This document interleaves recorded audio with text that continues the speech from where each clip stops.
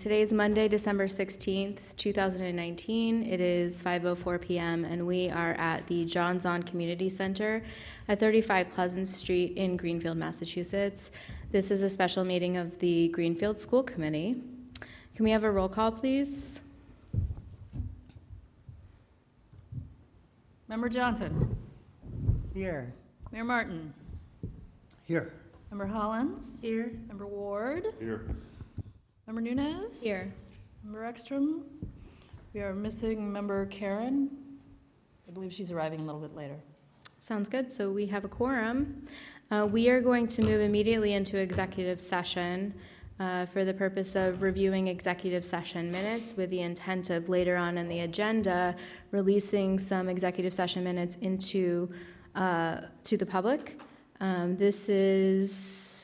This corresponds to MGL C30A 21-7 to comply with or act under the authority of any general or special law or federal grant and aid requirements.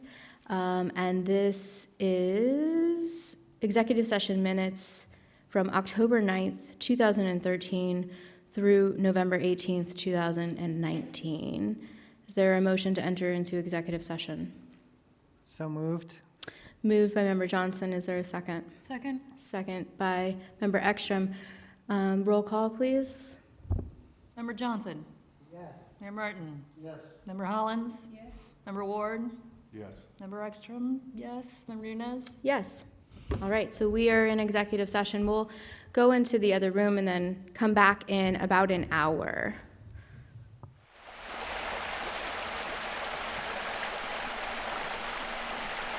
Okay, thank you. GCTV. So hi, everyone. We are back from executive session. It is 6:10 p.m. And we intend to stay with our public business until 7 p.m. This is by vote of the committee to enter into executive session at 7 p.m. for a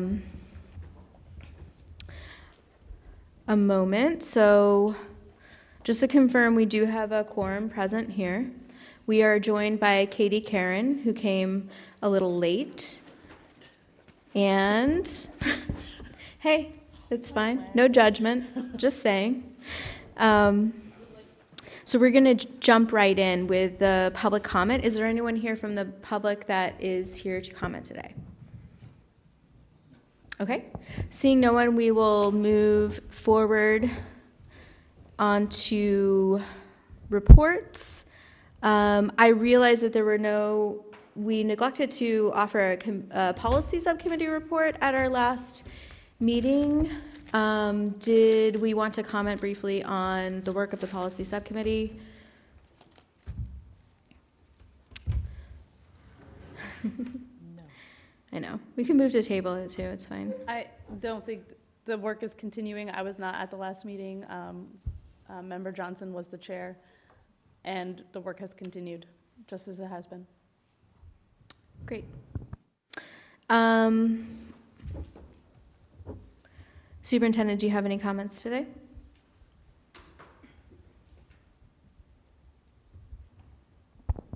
Good evening. First, I apologize. My voice is not my usual state, so sorry, but many of us are sounding like this. 'Tis the season, I guess. First, for everybody watching the weather, there's going to be some weather tomorrow. Given that we're in school committee just now, we're going to wait until after school committee and check for updated conditions. We always try to tell families as soon as possible, but you can't always tell the conditions the night before, and we don't want to call it unnecessarily. So we will make a decision as soon as it's clear what the conditions will be for tomorrow. There's people that are rallying, I think, in the audience for or against a snow day, so we'll make the decision in coordination with DPW and the safest possible conditions, and we'll inform parents in the usual ways. I do also want to make a public announcement that is a bit bittersweet. The Four Corners community today received news that the Four Corners principal has accepted a position outside of the Greenfield Public Schools that's in alignment with the principal's professional goals and is a long-term goal of his. So I'm both very pleased for him and his family and supportive of that decision, and of course sad for the Four Corners community and for the Greenfield Public Schools. Mr. Toomey has been with us as an employee for the last 5 years. He's been a teacher, part-time principal at the Academy of Early Learning. He worked in central office with myself, and of course he's been at the Discovery School at Four Corners as a principal for the last several years. So we wish him all the very best. He is working with us on his transition as we begin the search for a permanent replacement, and he will be with us after the break. His last day will be Friday, January 3rd. So we thank him for his many years of service, including as a parent here in Greenfield, and we wish him the best. And we will be looking for both parent and teacher representatives as we move through that process to appoint a new principal, and we'll be in touch with the community. I think that's all I have for now. Thank you. Thank you, Superintendent. Member Ekstrom, is there anything to report on the collaborative? I don't think we touched on it last week. There's nothing to report. Okay, and Member Hollins, last but not least. Nothing new. Thank you. That would be for planning and construction. Okay, thanks, everybody. So we'll move on to our business. We have the Special Education Parent Advisory Council here to give us an update. Yes.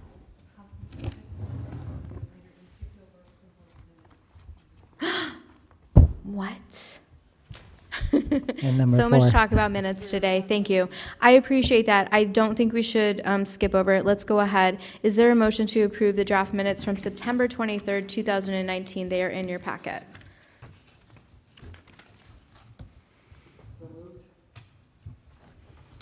And is there a second? Second.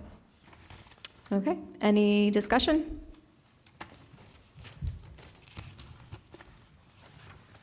Just this little. Yep. Any discussion? Okay. All those in favor? Aye. Aye. Thank you. Thank you, Susan Farber. Oh, I'm sorry.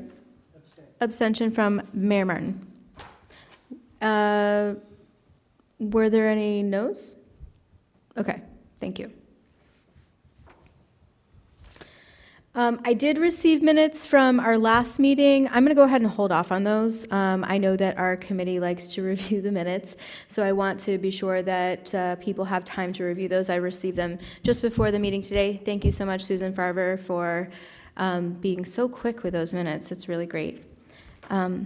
Okay, so moving right along, we have the Special Education Parent Advisory Council here to give us an update. There Member is Nunes, I'm sorry. Yeah, Chair Nunes. What about public comment? Do we? we went through public. Oh, comment. I'm sorry. Yep, Thank it's you. okay. So we have a one-page document in our packets here, and if you all want to come on up, it'd be great. And I will simply yield to all of you and the Director of People Services, Matt Holloway. And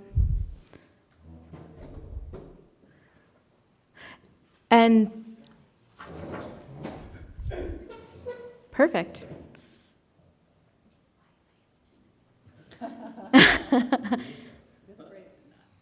Okay. Super. Hello. Hello. Hi. Okay. Hi.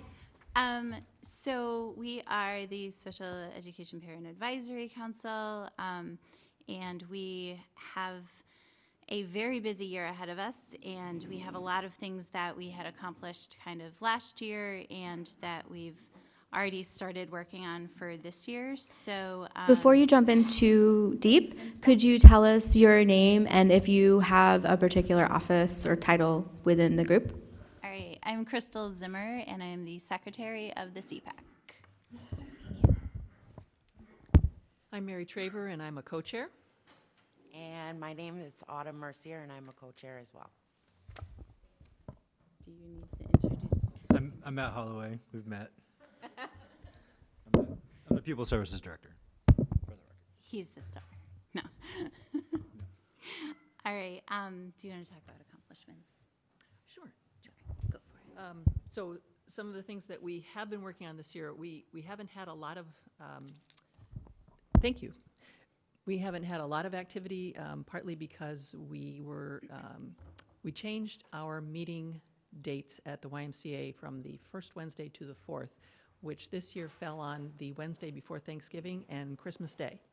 So the Y very graciously accommodated us with a second Wednesday meeting in between those two dates, but the first meeting of the year was taken up with elections, and the second with bylaws, and the third was that meeting I just referenced.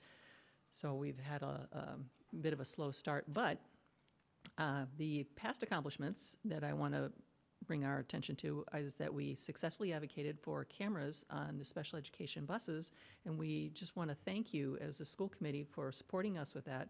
It's a wonderful thing, and we are very relieved to have them. We also just recently voted to establish a CPAC activity account with the schools in the city so that we can begin some fundraising. This is very new. Nobody's ever done that before that we know of in Greenfield, and so we're excited to be officially ready to start some fundraising this spring. We are having a family resource fair on Tuesday, April 21st, during April vacation at the Greenfield High School in the cafeteria and that great big hallway in the back. And we are very excited to be inviting human service providers from all over the area, as well as anybody else that might have some information that could help out our families in our community, to have a table. And we're hoping to get a lot of media attention and a lot of advertisement and get a lot of families out here, because there are so many families who don't know what's out there that could be benefiting their kids. So we've started to advertise that. We've already gotten a handful of responses from providers saying, yes, we want to be included in that. And we would like to draw attention to the fact that we have a wonderful and strong working relationship with our Director of Pupil Services. He has been just fantastic to work with, and very supportive and very open. He's got an open door policy for us, and we appreciate that very, very much. Do you want to do the next one? Nope, you can. All right, so we have enrolled in the Mass Pack. So we have a membership in the Mass Pack, and apparently we have a fancy membership in the Mass Pack. Thank you to Matt. We've been promoting our CPAC lending library. These are things that are ongoing activities that we've been working on. One of the things that we're going to try to do is make our lending library a little bit more mobile for some of the events that are happening and that kind of thing. So we're going to continue promotion of that. We are working on getting a parents' rights training, and I believe that our preference was March, and our second choice was in February, in the hopes that we would skip some of the snow. And so we'll have a parents' rights training, and I believe that we chose the theme of understanding your IEP as being sort of the focus, in addition to just the parents' rights. We have new CPAC flyers this year. We have flyers that are like trifolds, and they have a bunch of information on them.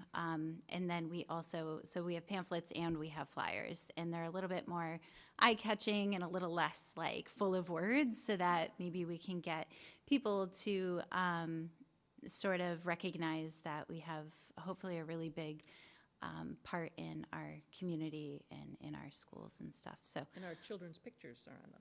yes, and they've been translated from English into Spanish and Moldovan as well.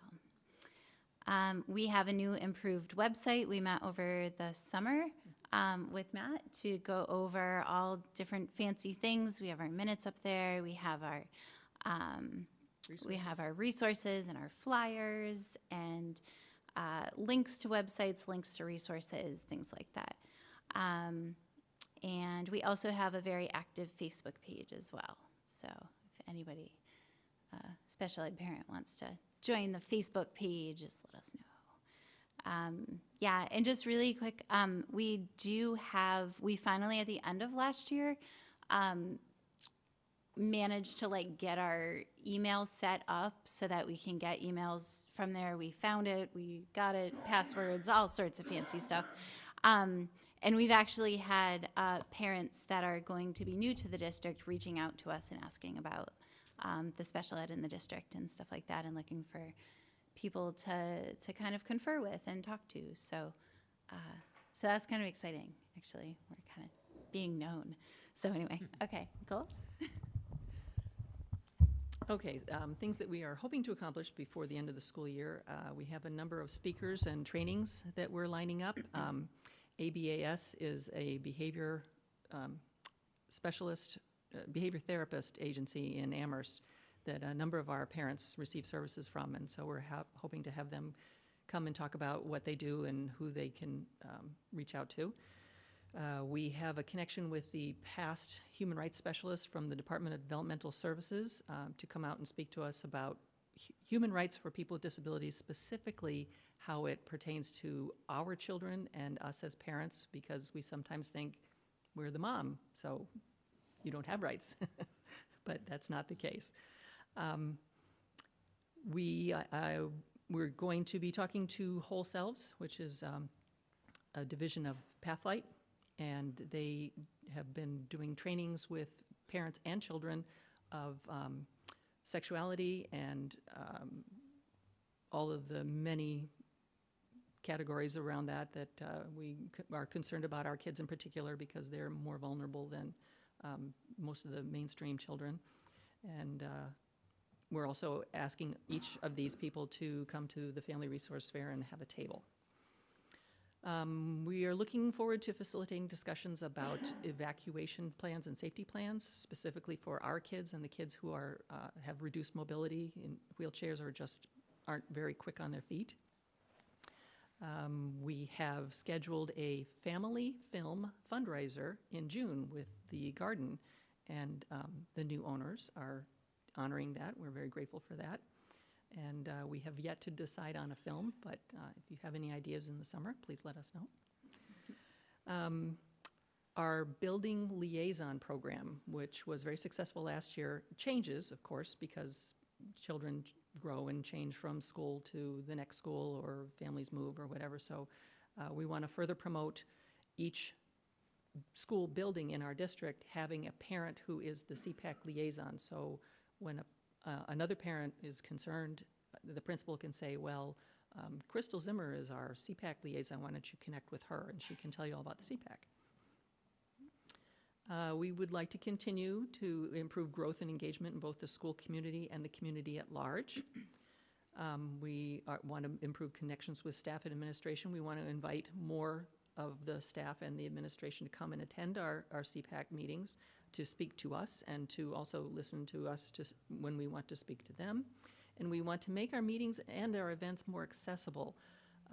We're looking into things like Facebook Live streaming and how to do that and still maintain privacy, but have people be able to access the trainings if they're not able to be there physically and in person. A lot of our parents have trouble getting out at night. Some of our parents don't drive or don't have cars. We want to be able to reach out to them. We last year had a CPAC meeting at Leiden Woods and also one at Oak Courts, and we'd like to continue to do that and also go to Greenfield Gardens and try to connect with parents, where they live, where it would be more convenient for them. So one thing that's not on there, but we know that some of you guys are outgoing, that we're going to have a new, variety in our school committee. So we did want to thank you guys so much for all of the support that you've done, the cameras in the buses, the vote to increase the IA stuff that we're still working on, pushing forward at the city level. So we did want to tell you that we very much appreciate that, and yes. We're very excited. One thing that we talked about was, and I'm sure that the new fellows and ladies and people and such that are going to be on the committee are hopefully watching, because we are we're really interested in seeing how we can become a really good advisory council for the school committee, because that's what we are.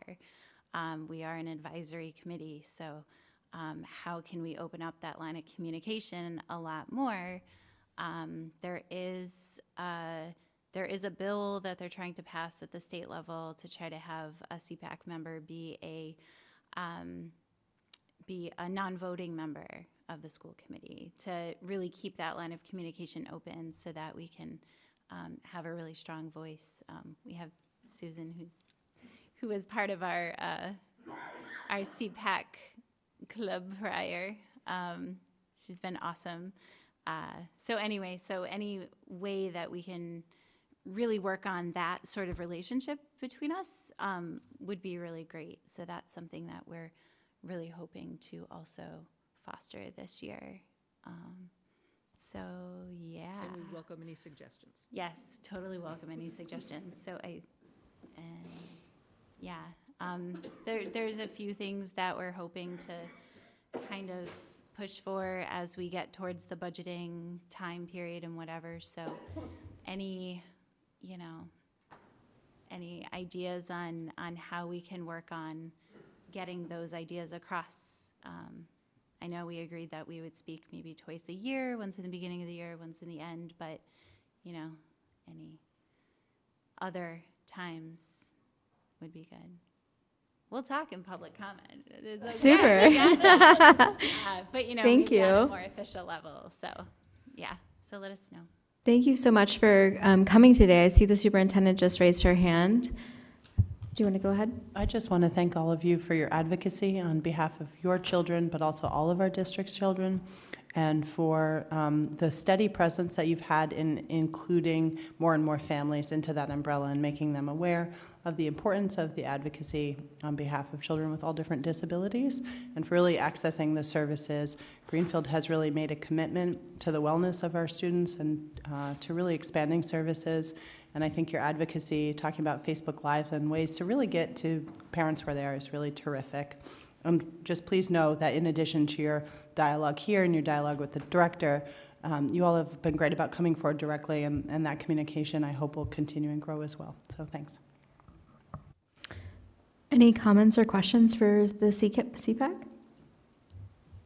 Yes, Member Johnson. I guess just to echo the appreciation, parents do the most important work in the world, and they aren't paid a cent for it. And then if you have a special needs child, you're working twice as hard. And then in addition to that, you're volunteering your time to play this advocacy role and educate us, educate the community, support each other.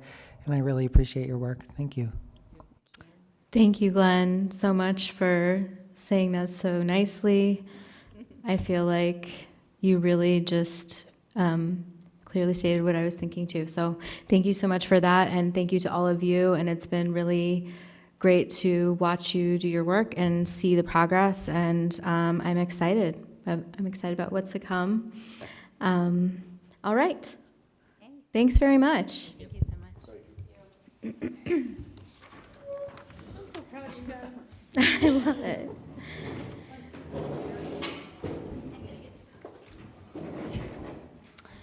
Okay.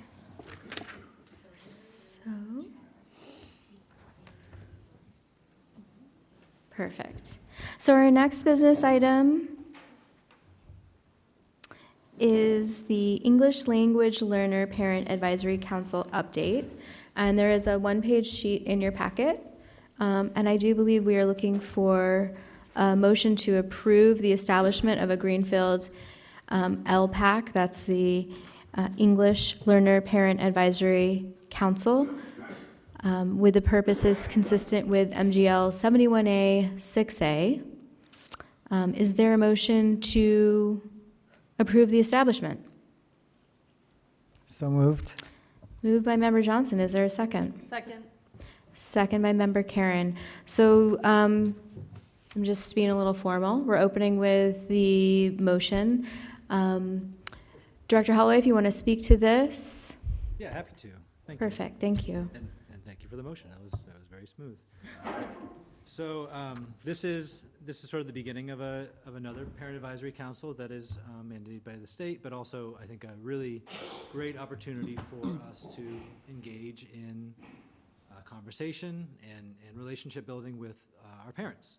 So the district has around 100 students who are English learners, so it's a little over 5% of our student population, and that means that we are obligated to create this council. I think that the vision for the LPACs is similar to the CPACs, that there's a working relationship with the immediate district staff. There's sort of an advisory function to the school committee, and sort of it's a group of parents who can bring insight into the education of students who are often who have unique learning needs, obviously. So we did have a session on November 20th. It feels a little strange to be up here speaking about a parents group without parents, but we're just sort of at the beginning stages of this, and trying to get an awareness out there about the requirement and the opportunities that are in the LPAC.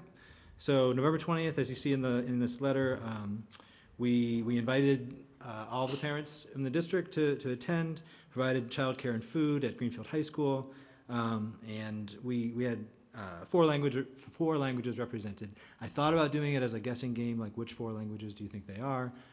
Decided not to, but you know, our highest incidence language is Spanish, followed by Russian and Romanian, and then we have a handful of other languages in the district too. And it's a testament to sort of the rich diversity that we have in our district, linguistic, cultural, et cetera. So it's an exciting time. There is the presentation from that session is posted on the LPAC website, so folks can go visit that and check it out and get a sense for what this constitutes and what the opportunity looks like. Is the website just the gpsk12.org? Is it /LPAC, or maybe under? It is under Family, families and communities under okay. that tab. It's Cool. Yeah. Thank you. Superintendent, any comments? Any comments, questions? Okay. Yes. I would imagine that it's very difficult to coordinate this meeting just based on sort of the language difficulties and needs for translators and things like that. So how are we handling that? You are correct. It is difficult to coordinate, but not that difficult. We have a fabulous Spanish translator in the district who does amazing work, and a fabulous Russian-Romanian translator. And the truth is, in a community that's as small and tightly knit as this one, the two of them and then sort of their immediate circles are great conduits for communication with families. So, you know, yes, we'll put out a massive email blast and do the sort of the robo text message, but at the end of the day, it's kind of, you know, asking them to just spread the word and Right. we get some attendance. In terms of having multiple languages being translated at once during the session, I think, you know, as a presenter, and I presented the first one, but we also had 2 of our ELL teachers at the session, and we had some fabulous student volunteers helping out too. As a presenter, I think you just have to learn the ebb and flow of, you know, having multiple languages going on at once. Yeah. Super. Thanks. Okay. Are we ready to vote? All right. All those in favor? Aye. That is unanimous. Thank you. Thank you very much. Our next item is a special education out-of-district placement update. I don't think that we have anything in our packet that corresponds to this. Did you want to speak briefly to that?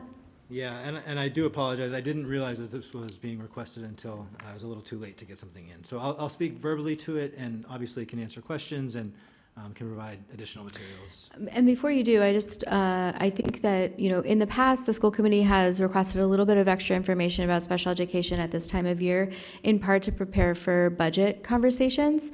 So I would just encourage the continuation of this conversation, which I think will naturally happen with the new committee. Yes. But go right ahead. Thank you.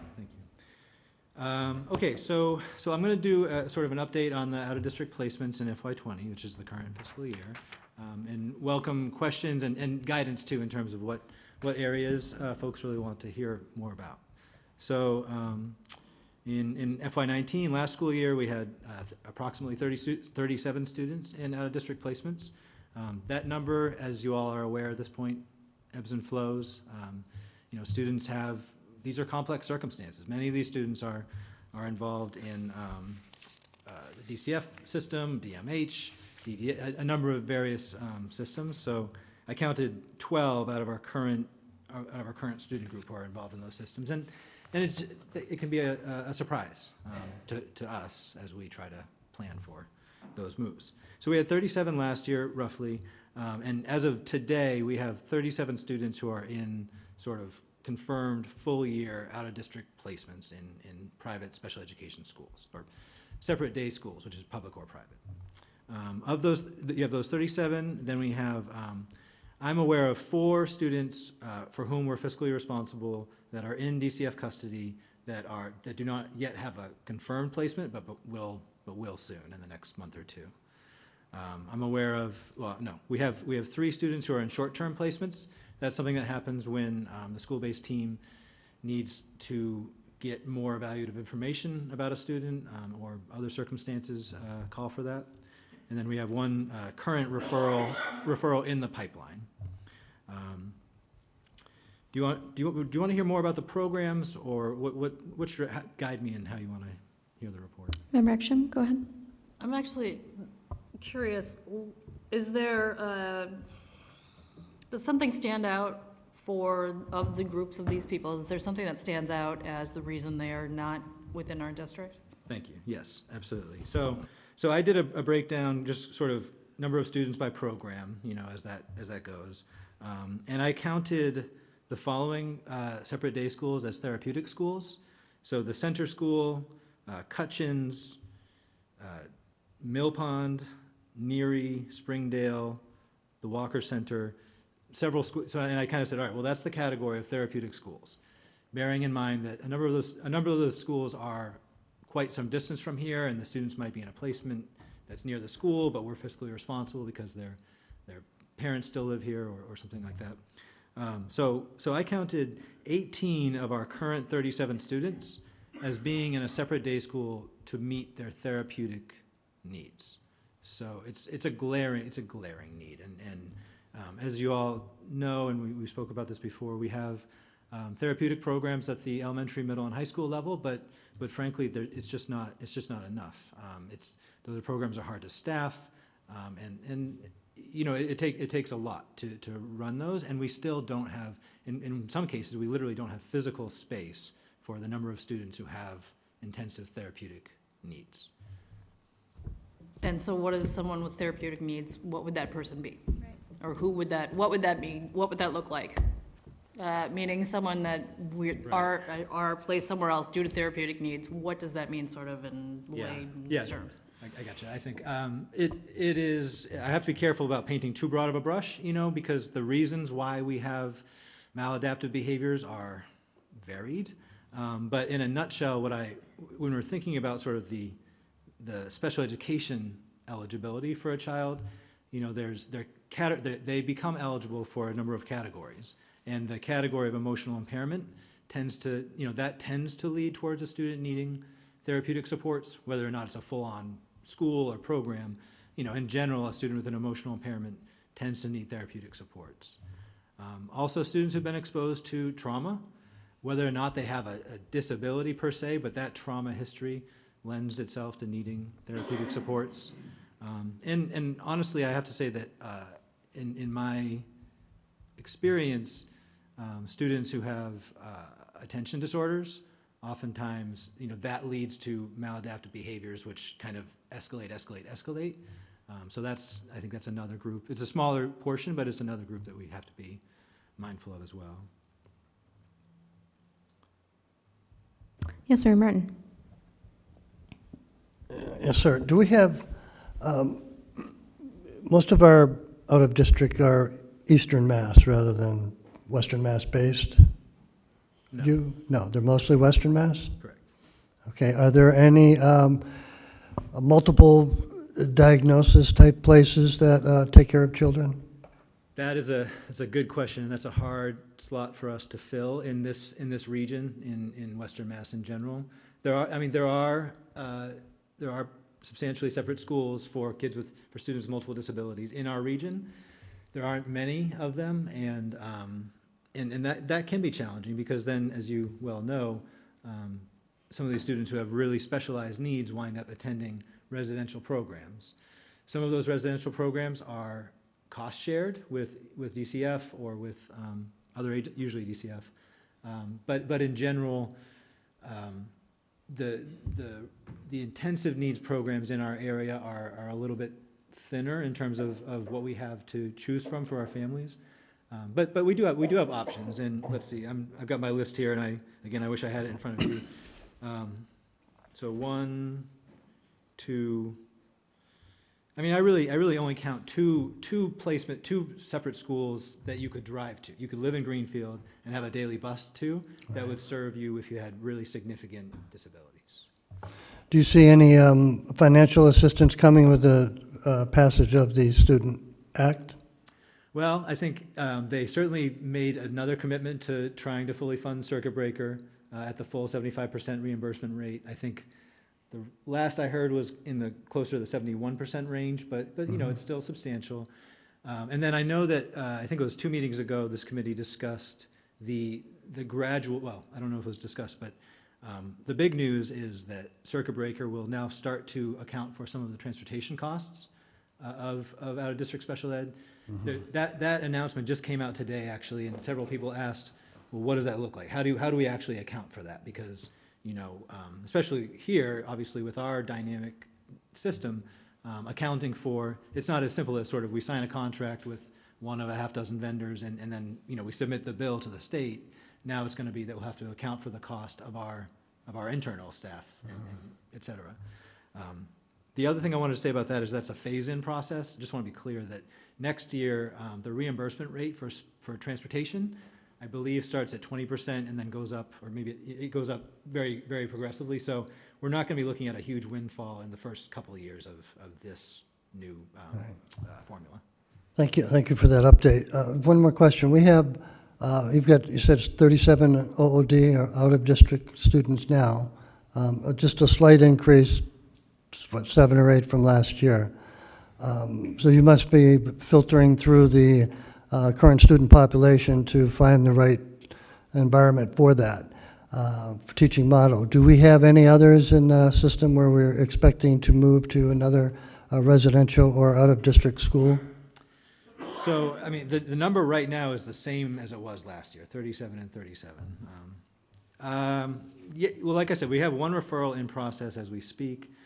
There's these 45-day placements. The goal is always that we can assess them and hopefully they can stabilize and return to us. That's sort of why these placements are set up the way they are. But you know, in reality, sometimes we realize that that is a better place for them. And I don't know. I think, you know, it's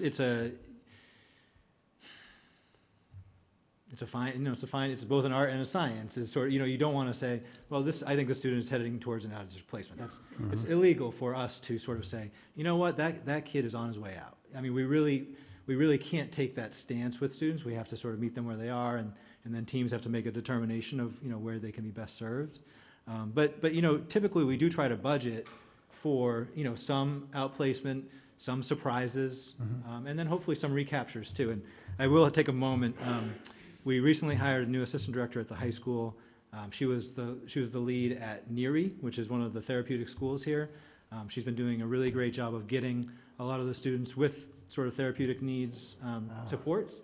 And she did just bring the first NERI student back to us starting next week. So that felt like a good.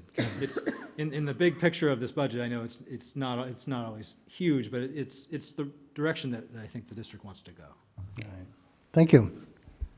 Did you want any kind of budget information now, or is that something for a later meeting? I think I might have seen movement towards a comment. Is that accurate? So let's take this question first, and then we'll go from there. Member Hollins. I had 2 questions, Matt. One was, at what time of year do you have to submit the data that allows us to get circuit breaker reimbursement? When do you have to compute that and get it in?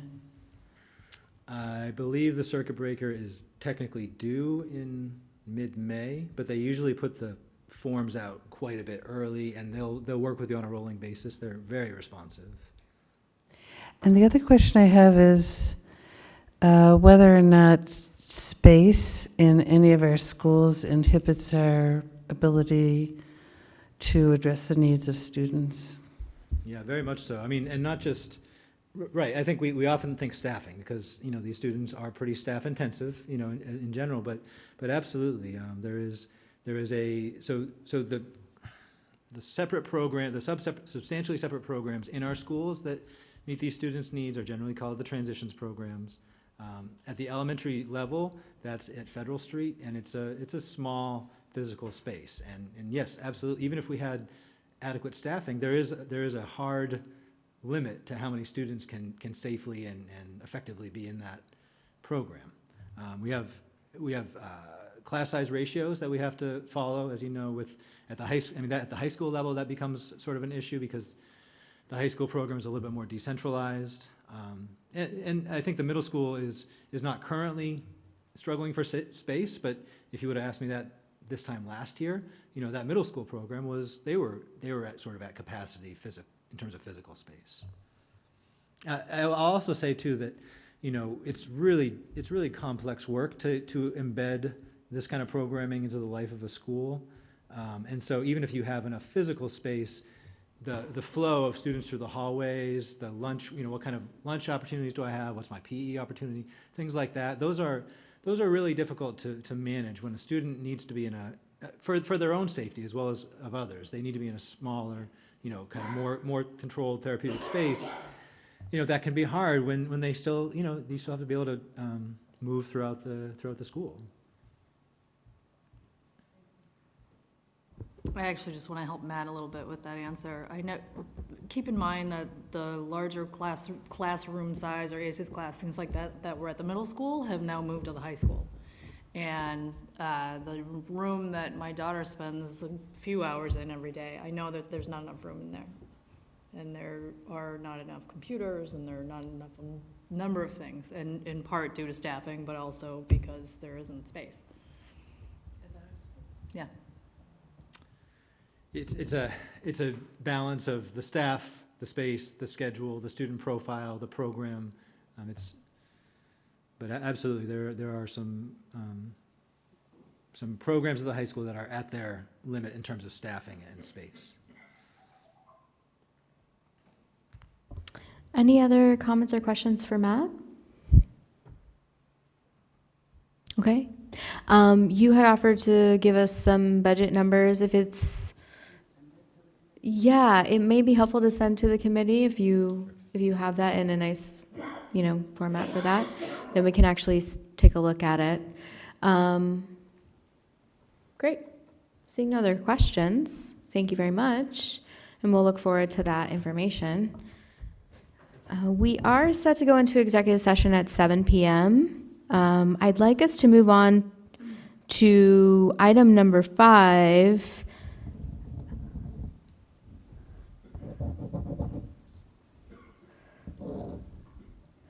This is an update on the DESE audit. I requested this from the superintendent to give us an update on that. That was by vote of the committee. We requested an audit from the Department of Elementary and Secondary Education. That was several months ago. The school district has been working together with the city on that. So, superintendent, do you have an update for us? So this matter is still pending. The contact that we've been working with at the Department of Education is Jay Sullivan, who's widely regarded as the sort of finance expert at the Department of Ed. And on the city side, the finance director and other city employees have been working to draft and propose a potential cost-sharing agreement with the schools that we could look at as part of our budget planning process to better understand how we can collaboratively move forward with a clear plan. And I think when that is further along in the draft process, the Department of Education can look at that as well with advice for bringing together a sort of ideal cost-sharing agreement between the city and school department expenses, recognizing that Chapter 70 is slated to increase funds coming into Greenfield. It will be important to address both of those sets of needs while keeping funds in the classroom, as has been identified as a priority of the mayors at the last meeting, keeping classroom funds available to students in the classroom. Are there any comments or questions on this item? Mayor Martin?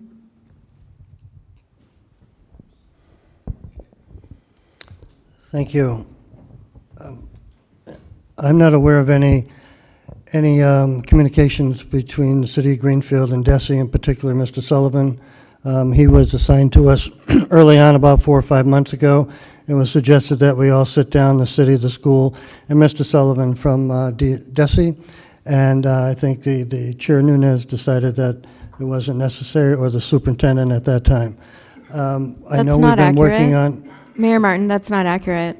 Okay, why didn't we meet with Mr. Sullivan?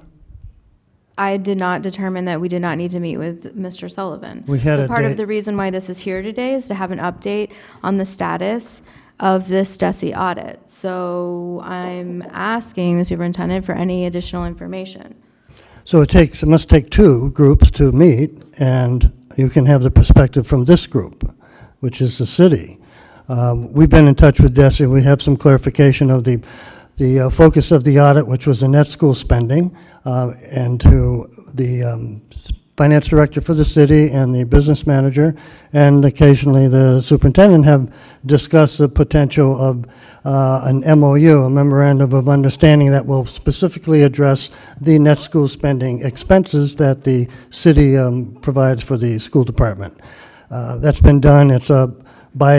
It is by law that it is given to the Office of Department of Revenue, and the additional funds expended from the state legislature with the new law, if it should be surpass what we currently receive, are dedicated to educational expenses for the city. So I think to say otherwise, that all of the funds go to the school department is not quite accurate. So let's keep this on topic. We're not talking about anyone saying anything otherwise in this moment. Keeping right it to the topic of the DESE audit, which is on the agenda, the DESE audit currently shows that the city of Greenfield provides $5.9 million over the formula, and even with the new calculations, our net school spending will be over and above what is required by law and what is required, and compared to a number of other districts across the area, very generous. So it sounds to me that you rephrased some of what the superintendent noted, which that there will be review of the agreement between the city and the schools, and that there is additional work that needs to be done, and that new school committee is going to look forward to a report on the DESE audit. Yes, superintendent. I do just want to clarify that as far as I'm aware, and there are no communications that I've been involved in that have challenged net school spending. So Greenfield is above net school spending, which is just the minimum requirement that you need to contribute towards education, and Greenfield has met that obligation. And that's through a combination of the expenses that are direct on the school side and indirect costs, like in employee insurance. If you have a teacher in the classroom, there's a cost to their benefits, and that cost is also part of net school spending. So the net school spending was not in question as far as I'm concerned, and that there's no sort of charge that wasn't in place. However, what we're looking at is how best to utilize the funds that are available through the Chapter 70 money, and how that agreement between the city and schools can benefit the strategic planning process, which will benefit students in Greenfield, residents in Greenfield, municipal officials, school committee officials, and help us preserve a long-term relationship that lets everybody budget for the best possible outcomes. Okay, so we are about 4 minutes away from 7. I'd like us to take a 4-minute recess and then reconvene in executive session. Let's move to enter into executive session for purpose number 1 of MGL C30A21 to discuss the reputation, character, physical condition, or mental health rather than the professional competence of an individual, or to discuss the discipline or dismissal of or complaints or charges brought against a public officer, employee, staff member, or individual. This is in relation to Director of Pupil Services and Principal of Newton School. I move that. Is there a second? Second. Second by Member Ekstrom. Can we have a roll call, please? Mayor Martin? Yes. Member Hollins? Yes. Member Ward? Yes. Member Karen? Yes. Member Johnson? Yes. Member Nunez? Yes. Myself, we are unanimous.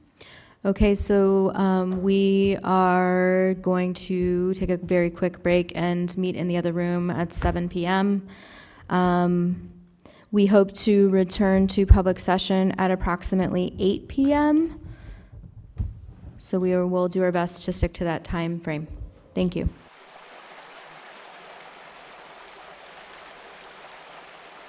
Thank you, GCTV. Thank you, everyone. We are back from our executive session. It is 8:40, and thank you for your patience.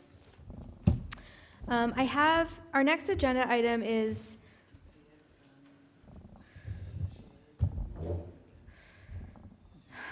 needs a little discussion with the superintendent, who is coming here shortly. So I'd like to skip to number 8, unless there's any opposition to release executive session minutes into the public. Earlier this evening, we did review several executive session minutes, and at this time, the school committee is prepared to release multiple years worth of executive session minutes into the public. I will read off from the list that will be moved to the public. So the motion is a move to approve the following executive session minutes for release to the public, having been reviewed and redacted by legal counsel, and because they no longer warrant non-disclosure under the open meeting law. The following executive session minutes of the Greenfield School Committee. Year 2013, October 9th, November 6th, November 13th, December 11th. Year 2014, January 29th, February 20th, July 2nd, July 30th, September 10th, October 8th, November 12th, and December 10th.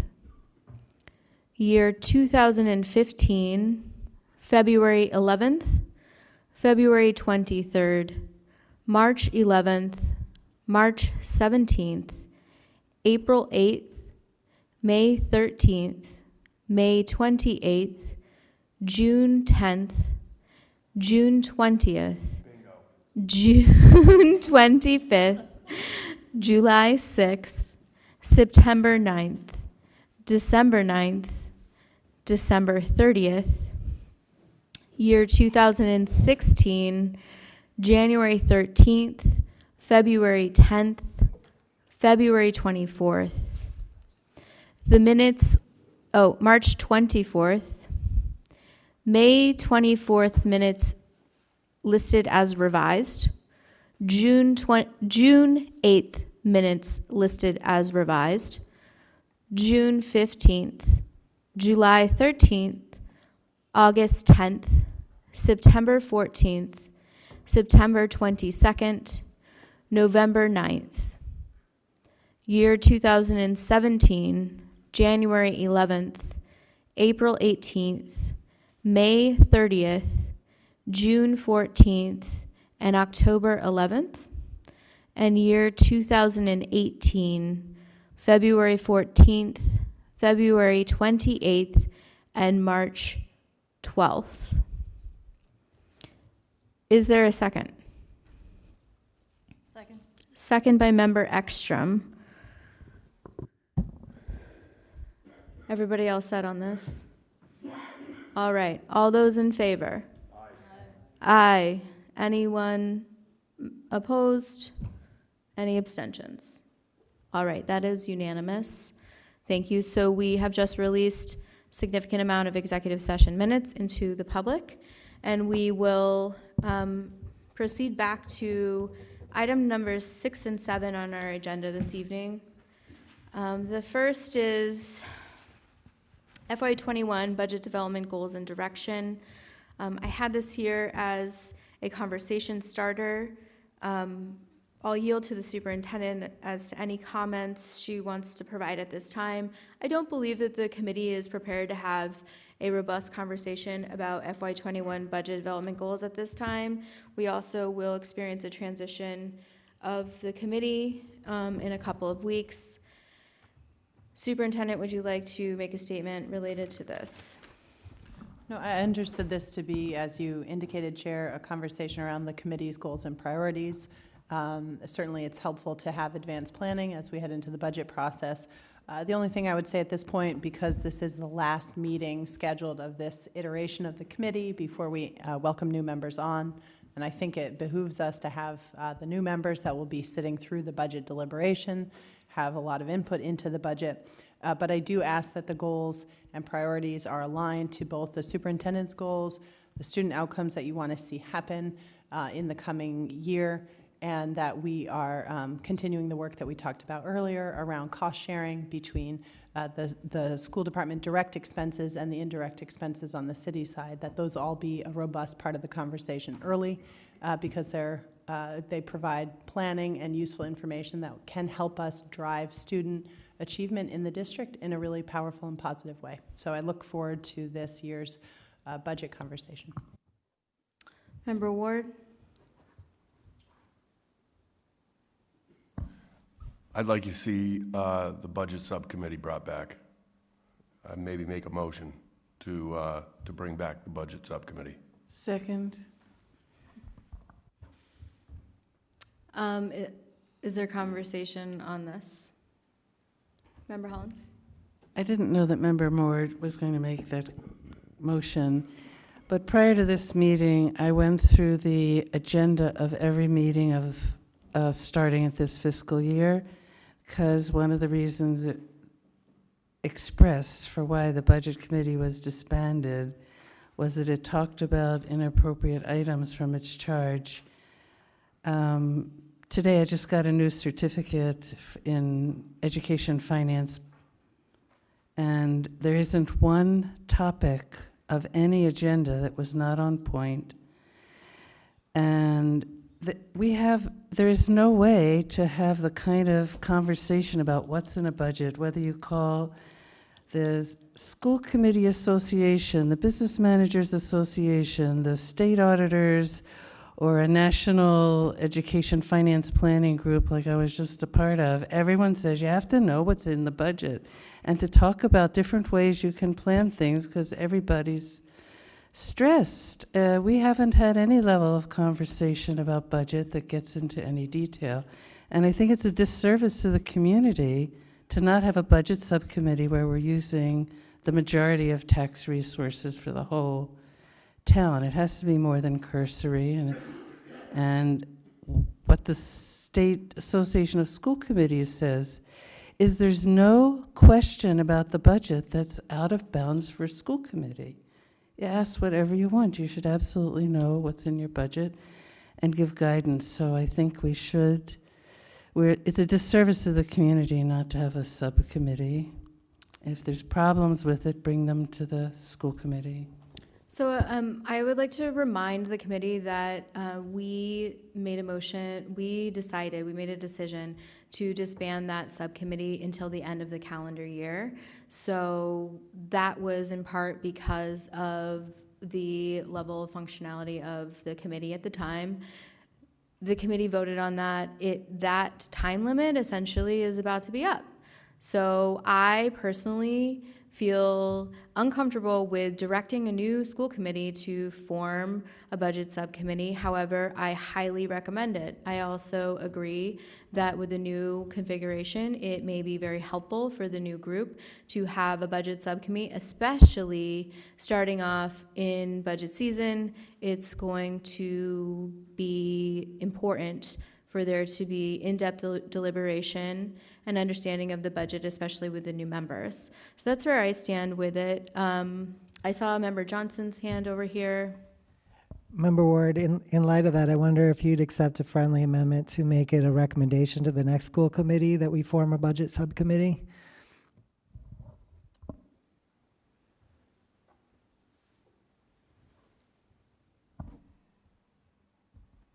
Sure. Okay. Either way, I think that it's important that you have it. It's too bad that we haven't for so long.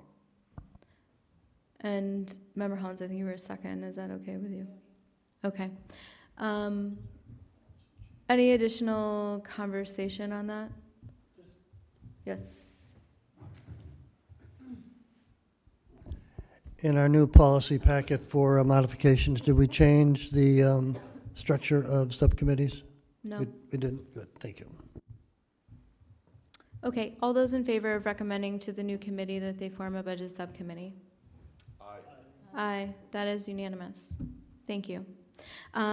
Related to budget development goals, I'll just say that I would very strongly recommend to the new committee to please continue to preserve the many options that we have for our students here in Greenfield and protect the availability of sports and clubs and electives and arts and music here at the Greenfield Public Schools. That is a tremendous point of pride for me, so please do keep that in mind moving forward. As well, I'll leave it at that in terms of my own personal recommendation, and maybe I'll show up for some public comment in the future. Is there any other conversation related to FY21 budget development goals and direction? Yes, Member Ekstrom. I actually would like to have the tenor of the discussion around budget change. I would prefer that we discuss things that we are going to do rather than things that we are going to cut. I don't want to cut anything. I want us to figure out how to make it happen. And so my wish is that when we first get the budget or the superintendent submits her budget to us for discussion, that there would be no cuts in it at all, so that we can all see really what it would cost to do the things that we need to do. Thank you. Yes, Member Hollins. One of the things that has come up each year in budget subcommittee and maybe at the regular committee is the timeline for the school committee having a draft budget. And when we discussed that last, the superintendent said if she knew, if we would give a date, that it would be possible to get a draft. We haven't actually seen a completed budget much before it was submitted to the paper. And could we say that we'd like to see a budget by the end of January so we have time to look at it? That would be important. Member Johnson? My thoughts on budget going forward, I think it's been said before that budgets are moral documents, and I really believe that. And I see the importance of that in particular around looking at special education in our district, making sure the students have the needs that they're met. And I think in our, I've had an education since joining the school committee in May, especially through hearing members and instructional aides come forward and talk during public comment about the emerging or the extreme needs that are out there, that we need the staff, we need the salaries to be at a level that attract the staff that can serve the needs to serve the students. So I see that as part of our obligation as a school committee to address those issues as part of framing a moral document of a budget. I also think what goes along with it being seen as a moral document is that the way that we go about creating the budget is also extremely important. And so I echo the concerns or interest in having a positive frame in terms of focusing on what we want to do. I also think that communities are increasingly beginning to experiment with forms of participatory budgeting so that members of the community can be involved. And I don't know where there might be opportunities for pilots or experiments with involving the community in more ways than we have so far. So I think those are some of the ideas that come to my mind in terms of budget going forward. Mayor Martin. Thank you, Madam Chair. Participatory budgeting is an interesting aspect. We tried it 3 years ago. The council decided not to be involved. So maybe there's a new council and a new idea that participatory budgeting can occur in Greenfield. I think during the budget process, it's important for the school committee members, of which I will not be, pinch themselves every once in a while and deal with the schedule that things have to happen by. For instance, March 8th is the time that the school committee's budget approved has to be sent to the mayor, so the mayor can prepare the budget for the city council, the entire city budget. It's also good to review, since we're almost on January 1st, that if the superintendent's going to present a budget, she declare so rather than 3 days before it's published in the newspaper. So declaratory superintendent's budget is either with the business manager or without the business manager, but it's a superintendent's budget that the school committee members need to vote on.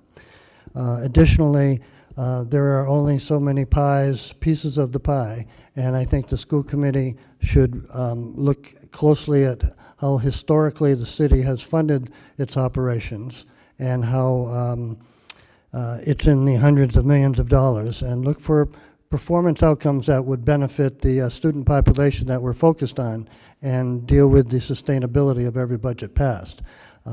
It's a moral budget, sure, but it's also a realistic budget.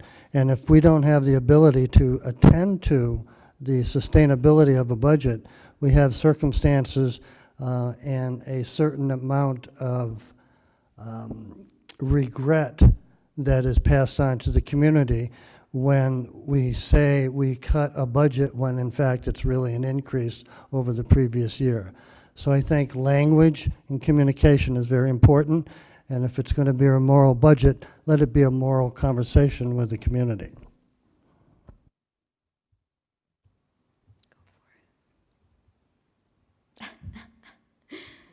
Okay, I think that we don't need a vote on this tonight, so thank you everyone for taking a little time to express your opinion. We'll move on to item number 7, which is the Green River School update. So the superintendent was reviewing the Green River School plan that the school committee voted in the past, and looking to update that plan to meet the needs of students today. Superintendent, would you like to speak to the work that you've been doing and how potentially you see this coming into conversation with the new school committee? I would, but I'd like to comment first on the indirect criticisms that have been levied in the last comment. I'm very proud of the fact that we have delivered a budget on time every year. I'm very proud of the fact that we have used our budget as a moral document. I'm very proud of the public participation in the budget process. I look forward to working with the incoming members in a budget subcommittee, but I take exception to the implied comments that we have a lot to learn. We have a lot to learn about our new students, our incoming needs, and responding to the changing environment and changing demands, and continuing to work with our elected officials, and continuing to serve the students that we should have first and foremost. But I think it's important to note that there's no finger wagging going on here about mistakes that have been made. All we have is an opportunity to continue to do our best moving forward. As far as the Green River School, this committee has voted on a proposal. The Green River School needs to be opened and needs to be used. We have a commitment to using that building. We have an MSBA reimbursement on that building. And the Director of Pupil Services and myself have been looking at how we can update the proposal that came before this committee and working with the principals in the district to best meet the changing needs of our students. Earlier tonight, you heard, for example, that in some of our buildings, we could expand in-district offerings, which would be legally appropriate, the best way to serve students, and also the least expensive way to serve students, as opposed to costly placements elsewhere. But we don't have always the physical space in the buildings. So we're looking at creative ways that we can update the proposal that came before this committee. That work is ongoing. We're working with a number of community partners and liaisons to continue to update that. And I've been in communication with the chair to let her know the status of that work throughout the process. But the bottom line is, regardless of what the program is, which deserves this committee's vote, there needs to be heat in the building. And my communication with the council has continued to convey that. The school committee is in charge of the program. The council is in charge of the facility by way of the heating and the order to approve that heating. And so I do think that while this committee needs to continue to refine that in the next month or two so it can open for the fall of next year, we need heat in that building no matter what. Thank you, Superintendent. Are there any comments or questions? Member Hollins. I have a question. Superintendent, do you ever see that from elementary enrollment that the school is needed as an elementary school, either fully or, you know, it's a school that has two halves? Sometimes I just wonder if we have students in that area that need, do we need another elementary school? I think that if there were another elementary school in Greenfield, it would be advantageous to us. We have a large incoming kindergarten class. Last year, we have a large young population in Greenfield. And Green River is a beautiful school. However, we've looked at this issue at length with members of the community. And because of the size of that building, it is not very well suited to be a standalone elementary school. And nor would it be very cost effective to run that building as an elementary school. For example, you'd have one kindergarten, one first grade, one second grade, one third grade. You'd have one of everything. But if you had one more student enrolled than there was space for in a grade, you'd have to open a whole nother classroom for that student and you would be out of space. Or you'd have to transport that student. So as an example. So you may run into some economies of scale there. And because of that, it would also get into the business of redistricting every family in Greenfield. So you would potentially be causing a lot of disruption to the neighborhood schools. And we've been looking for ways to meet an existing need without causing significant disruption to all of the family and neighborhood schools currently in place in the district. People really do love their neighborhood schools. Member Johnson. I don't know the acronym MSBA and what that program is that you mentioned. Could you clarify that? MSBA is the Massachusetts School Building Authority, and when significant repairs were done to renovate that building, including the new roof, windows, boiler, the building is extremely energy efficient at this point, had asbestos remediation, a lot of work done on the facility, and the MSBA program allows a certain reimbursement rate to the community so that the majority of the costs of those renovations are paid for by this, essentially a grant fund through the Massachusetts School Building Authority. Greenfield applied for those funds and received them through the Green Repair Program. But you commit to continuing to use those buildings for student use because you received those funds, or you risk forfeiting those funds. So we are continuing to keep that building in use after the period of renovation, which has just gone through, which means that we need to reopen it once the program is ready to begin. And what's the timeline with the council, and what can we do, and what can people at home do if they are interested in helping to move that process along of getting the school, the heating going, and whatever the council needs to do to get that to happen? I believe it's on the council agenda for this week. It's on the On council Wednesday. agenda for this week. Yeah. The council is holding public comment tomorrow. I will be reporting to the council tomorrow, a simple report, and essentially summarizing what the superintendent has indicated this evening, and requesting that they fund the heating system. So if members want to come and make a comment at public comment or send a message to council, I think that would be a fine way to advocate for moving that agenda item along at the council level. If there's other suggestions, I'm open to that.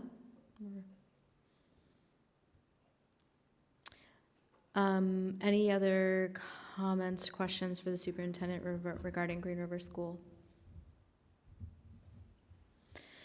So there is one new business item that came to my attention at approximately 4:30 p.m. today. It was a request from Mayor Martin. Some members may not have even seen it in their inbox. but I do want to bring it to our attention, given the timing of this meeting and the winter break, et cetera. So my understanding is I wanted to give the superintendent and our business manager a chance to respond, and also formally request the superintendent to provide a little additional information when she has a chance to review what has happened. I don't have the email in front of me, so my recollection is that in order to that our business manager, along with our transportation manager, were moving forward with the request of the committee to expand our special education transportation fleet. And in that process, we're working with Greenfield Savings Bank to review an appropriate funding mechanism for this. Sure, yeah, please give a summary. And so but just let me finish. The mayor sent out an email essentially requesting some addressing of this item. So this is, again, new and fresh to the committee at 4:30 p.m. today. If you want to give a summary, go right ahead, Steve. Yeah, Thank you. sure. So we had the charge from the school committee to go ahead and procure some more vans, and we wanted to do that under what the school committee wanted us to do. When we finally got to Lundgren, first of all, the terms were not that great, and second of all, they wanted to charge us 10% interest. I'm not going to pay 10% interest for anything.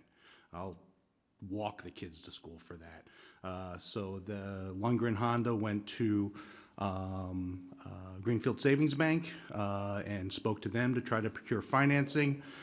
And so they started working with Greenfield Savings Bank. Then we are just in initial discussions with them. We haven't committed to anything. We haven't done anything. If we move forward, that whole financing scheme has to come back to you, and it has to be according to what the mayor said.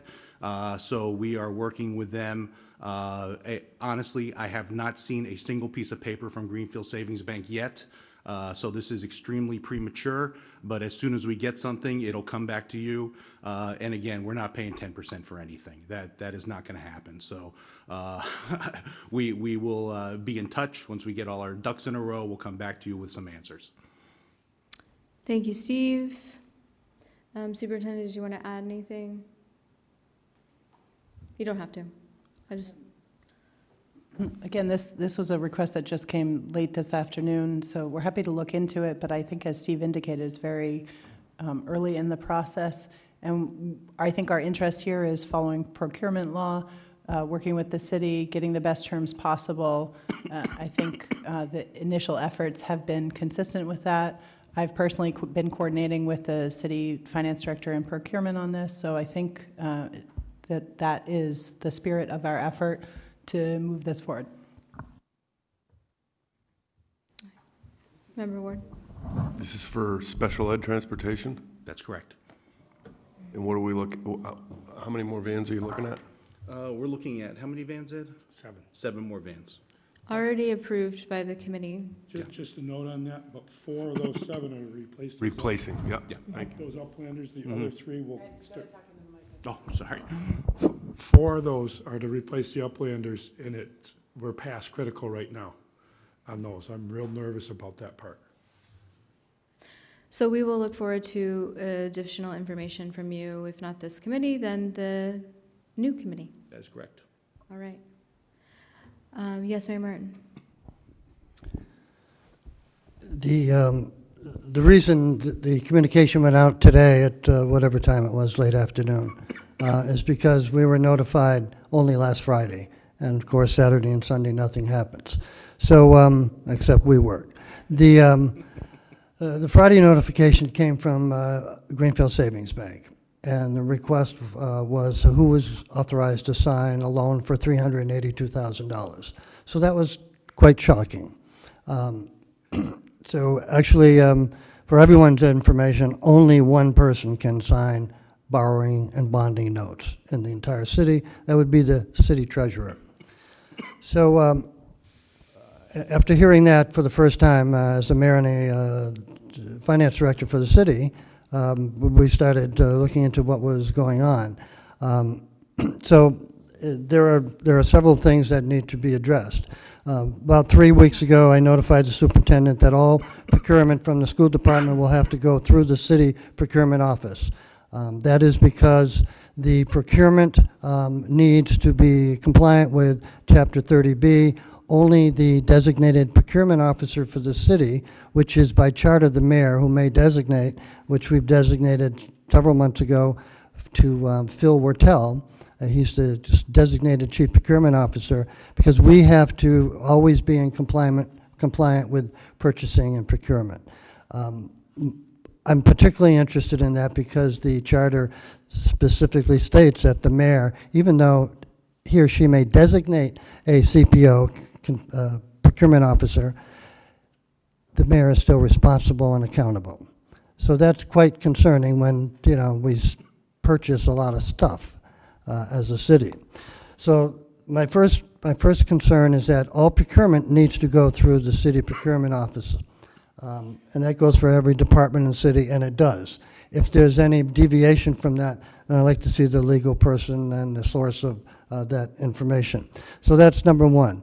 Number two, that's because the school department doesn't have a designated CPO. Number two, we were told early on in several meetings that special ed purchases are exempt. That is not true. Special education vehicles, special education spending is not exempt. Even special education services, which may be exempt, need to go through a very rigorous process. So the purchase of the vans are for special ed, do not go through any exemption. Therefore, the contract you've had with Lundgren violates 30B. This isn't. Pardon? Yeah, I actually think that we're venturing into potentially executive session No, items. this is public Why? information. How is it not, Bill? I'm not going to actually have an expending- argument. If there's a pending contract or even the idea of having a contract with someone, then that does first start in executive session. So I brought this to the table, you know, in part because of your request. I think this is important information for the committee to have. We need to be upfront about the fact that there has been a change in what our administrators originally intended was the pathway to access these vehicles. And so at this time, we're going to await additional information from our administrators as to how they advise proceeding. And I also do not recall any conversation about special education vehicles being exempt from procurement law. We hear what you're saying about the procurement officer, and that information has been sent and expressed to the school district. Madam Chair. Yes. I object. I object to your comments on the fact that this is non-serious. It might seem non-serious to you. No, I didn't. When did I say that this was not serious? Well, you thought it should go into executive session, and this is all public information. Let me start with the fact that the minutes dealing with transportation began in April through November. April, May, June, October, and November all indicate the current minutes that have been approved, all indicate everything I've just said about the special exemption for special ed vehicles, as well as how to deal with procurement, as well as knowing that nobody can sign a contract beyond 3 years without going to the city council. Okay. Because we have... We're moving away from No, this we're not. We're information topic. talking about transportation with existing contracts. So we have existing contracts that are 5 years Point and of have not order. gone to the Yes, Member Johnson. I still have the floor unless somebody is going to stifle continued conversation. Member Johnson has a point of order. What is your point of order, Member Johnson? I think we're permitted to deliberate on items that are time sensitive, but I don't think we're entitled to deliberate on items that aren't time sensitive, that weren't on the agenda in advance of the meeting. If there are any items that aren't urgent, I think that we can put them on the agenda for the next meeting.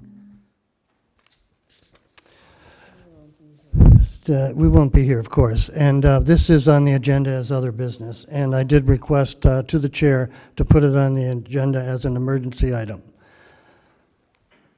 Can you help me understand what the emergency is? The emergency is that besides the illegal special ed exemption discussion, besides the illegal, I don't mean to use illegal, let's use the terms violating 30B and the special ed exemption and violating the procurement policies of the city of Greenfield and the state. In addition, No that nobody... violations have occurred. Are you alleging that violations have occurred? Yes. What is I your just- desired this is- outcome of that discussion? If you think violations have occurred, what do you hope to happen tonight, Mayor Martin? Certainly not to keep it secret, but to expose it in such a way that will explain that I am not being responsible or accountable for these actions as the chief procurement officer.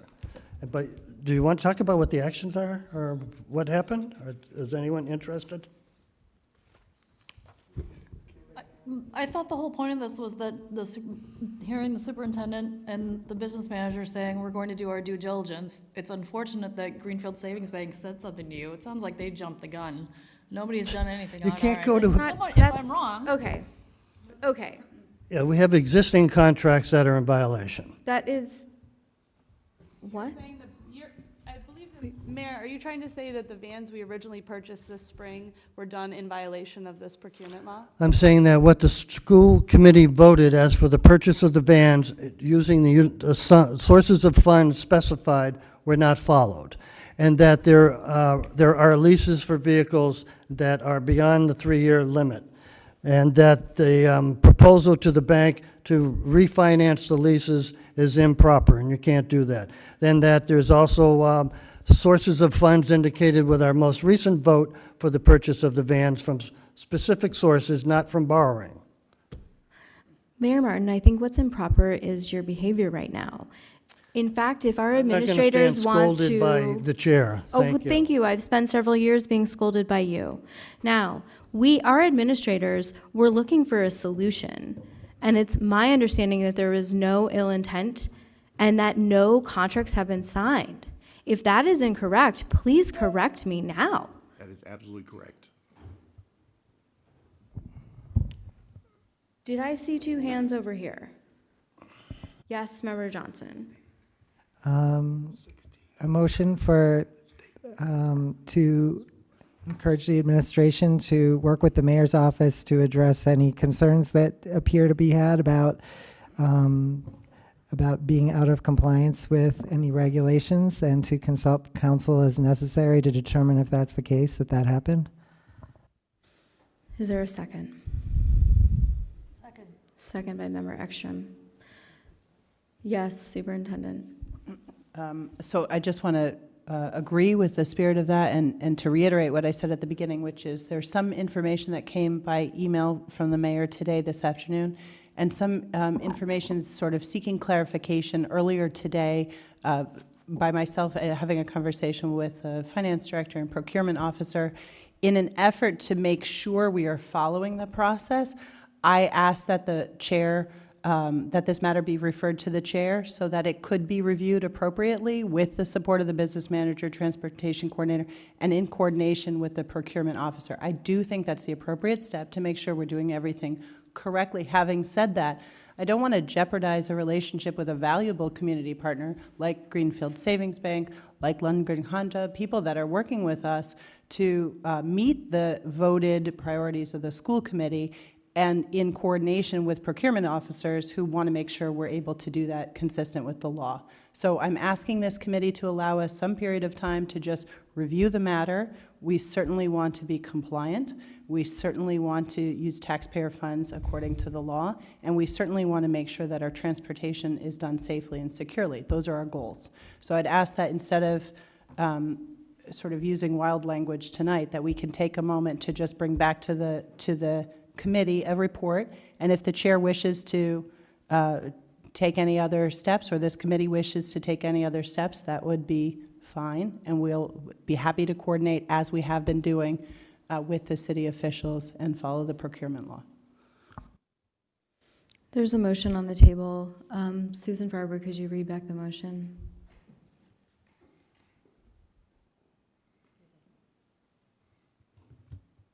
Thank you. I'm sorry, Susan.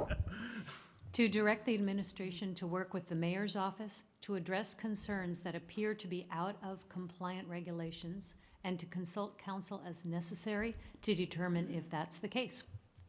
I'm sorry, I didn't hear the full motion. Because I asked the question, I apologize. What, is it counsel as in legal counsel, or counsel as in the city council? I have it recorded as legal counsel. Council with an S. Thank you. Was that your intent? I don't think the motion captured my intent. Can you read it back again, please? That's okay. To direct the administration to work with the mayor's office to address concerns that appear to be out of compliant regulations and to consult counsel with an S as necessary to determine if that's the case. I think I meant to discuss the mayor's concerns that there may be. Let me try it again. So I guess I'll retract that motion and make a new motion. My new motion is, in light of the mayor's concerns about the issues raised tonight, that the administration investigate, that the administration ensure that they are following the regulations properly and work with the mayor's office to communicate about the issue. It's the best I can do at 9:20 tonight, you guys. Is there a second? Second. Second by Member Ekstrom. Is there any discussion? Bill? Does the motion intend to retrieve information that's derived from the minutes of our school committee meetings? I would accept using the information from our school committee minutes as a base of information for the motion. Thank you. I'll accept. Any further comment? Member Hollins? I don't completely understand the conversation, but in the last month, we have received communication that I've read that we may have entered a 5-year contract when we can only contract for 3, and that we may have been engaged in procurement without a licensed procurement officer. And whatever the issues are there, I think should be included in the pursuit of this motion. Yes, Superintendent.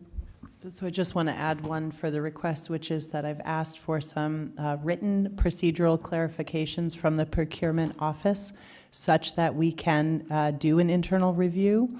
And it's my understanding from the finance director and procurement official at the City Hall that those are in a draft form right now and have not yet been distributed.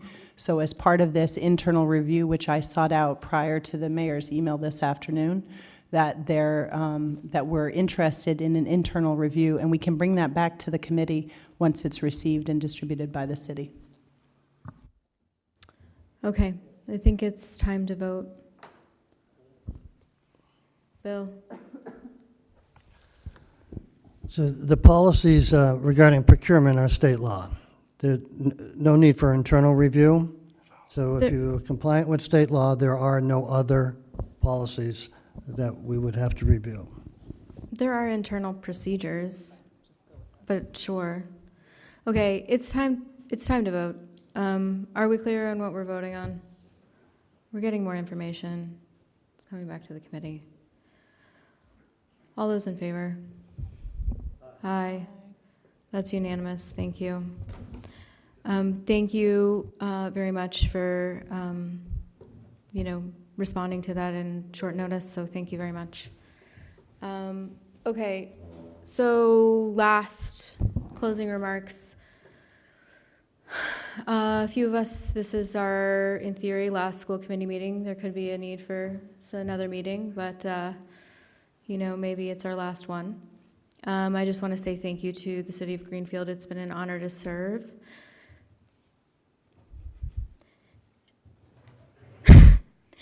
And I've learned a lot, and I've been beaten up, and we've beaten each other up, and sometimes it's been fun, and sometimes it's been incredibly challenging. And I just want to say that it's just been a real honor to fight for our kids and for public education here in Greenfield, Massachusetts. So thank you very much for that. And if anyone else wants to say anything else, thank you all for your service and the good times and the bad times. And I wish the new committee the best of luck. Member Johnson. I also want to thank our departing members, and I appreciate that we obviously don't always agree. I think we do all care about the city and trying to make things go well, and are here because we want to play a role in making the city go well, everything involved in the city go well, in particular the schools and our young people. Chair Nunez, I'd like to especially thank you for your leadership. I think that I met you when you were first campaigning to be on the school committee for the first time, and it was the beginning of a great friendship, and I've admired how hard you've worked and the leadership that you've taken, and how much you've cared and kind of suffered the blows that come with leadership sometimes, but kind of kept on trucking. And it's going to be a big loss to the school committee not to have you on, but you've well served us and the town and the students, and I appreciate your leadership. Thank you. Thanks a lot. I appreciate all of you guys. Even you, Bill Martin. And even you, thank you for Member Hollins. Yeah, I'd like to say something to the outgoing members, and to Adrian, I'd like to thank you for chairing the committee and for your participation. I think you are particularly intelligent and articulate, and I've always admired how fair and inclusive you are to everyone, even some of us that have more to say than others, but you're always but you're always polite, and I think you represent the school committee well. And I was delighted to hear that you were going back to graduate school in public policy. I see a great political future for you, a continuing political future for you. And I really have appreciated your work on the committee. And I'd like to say something to Mayor Martin, who probably gets more. I've probably worked with Mayor Martin longer than anyone, because when I started in Greenfield in 2008, he was on the city council. And I remember my very first meeting at the city council, he nipped at me, and I thought, wow, why is that happening? I'm trying to be helpful here. But I have really come to appreciate how intelligent I think Bill is and his capacity for numbers. So I'd like to say that, let's see, it's 11 years I've known and worked with the mayor. We need to appreciate that the mayor has really been behind the school system despite anything else people may think. Every single facility, including the new $66 million high school, the mayor got in there. Every single building has been updated under his watch. All the safety provisions have been brought in under his watch. He supported arts and electives. You probably don't know, I send him videos of how you're supposed to repair pianos, and he even has tolerated that and helped to get our piano funded. He helped us get an SRO. You may not know that in 2008, all the heat for all the buildings was in the school budget. All the electricity was in the school budget. He's taken that on over at the city. He doesn't talk about that much. All the plumbing was individual contracts. I seem to remember they were 60 to 80,000 each. The electricity, there's a lot of expense that has been taken on by the mayor. And I just think he has really made a huge contribution to education, particularly getting all the facilities updated. They were just all falling apart. So I will miss the debates with the mayor over which enrollment form we're looking at, but I think you've really made a great contribution and kept everyone on their toes, and I will miss working with you, and I want to say thank you. I won't miss those debates, but. Okay, signing off for the last time, fingers crossed. I move to adjourn. Second by Member Karen. All those in favor? Aye. Aye, that is unanimous. Have a wonderful night and wonderful break, and Happy New Year.